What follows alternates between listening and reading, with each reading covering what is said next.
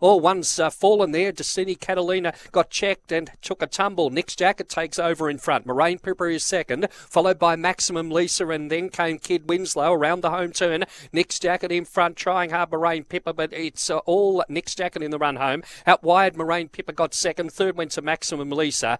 There, followed by, in behind them came Kid Winslow.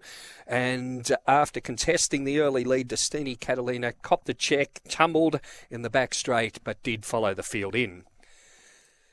23.70 odd the time here after the running of the third event on the program, and the numbers going up. 8 Nick's Jacket is the winner from 1 Moraine Pipper and 4 Maximum Lisa. 8.14 will be the placings. 23.67 that official race time recorded.